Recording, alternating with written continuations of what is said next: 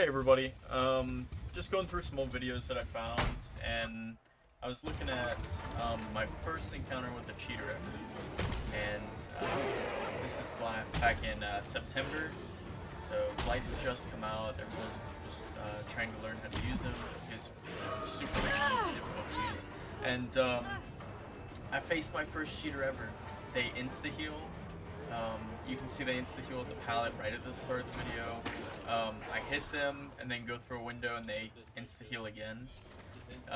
And so I was just recognizing that something was really weird about this survivor. And so I finally catch them, I finally down them, and they stand back up.